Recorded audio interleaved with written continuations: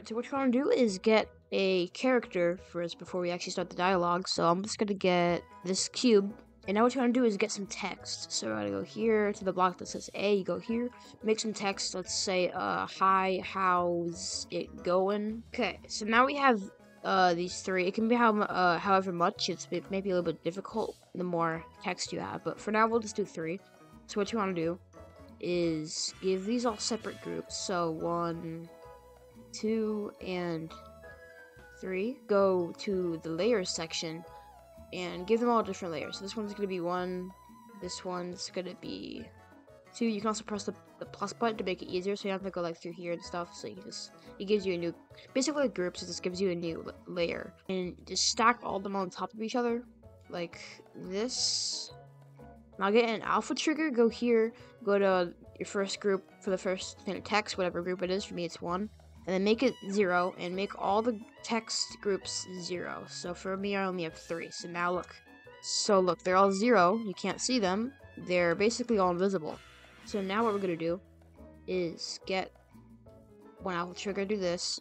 I'm just going to put it at like 0.7, and then make it her invisible. So that's going to work right there. How's it going? Go really fast, so it'll be 0.2 back. So it goes like that, and I go boop, and okay. So now we're going to just copy and paste this for how many times you have a text. So I have 3 texts, so we're going to copy and paste this 3 times. Play it should do all the text, how they're going, like GD, right, tidal wave. And then it goes out at the end, make sure it goes out. It's really important. There we go. Give these all to different groups. So the first one's going to be 4. These 2 are going to be the same group. So these 2, and so is the last one going to be a different group. 7. Get a sequence trigger. Just put all the groups that you just did. So this one is 4, and then the last one is 7. 1, make it a loop, and then make it spawn triggered and multiply activated, and do 4, 5, 6, 7. So now you have this. Go to the triggers category and then get one of these triggers. Make it really big. Claim touch, and then activate, and then make the sequence trigger a different group. So from now it's 8. Go here, make activate 8, and now go up here, make all of these a spawn trigger and multiply activated. Now if you go here, click how's it going, I like GD, right, tidal wave.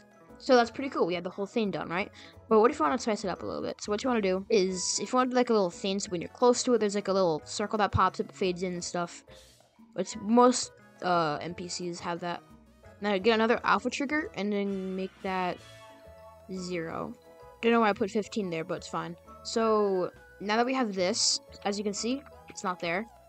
Now we're gonna make a few more alpha triggers. We're gonna go here, 9. Gonna fade in. Also make these spawn triggered. It's gonna fade in, and then just like that, it's gonna fade out. So as you can see, it's not gonna work because it's spawn triggered. So what you want to do is make these different groups. So this one's going to be 10. This one's going to be 11. Oh, 11. And now, go back to the triggers category and go the state trigger.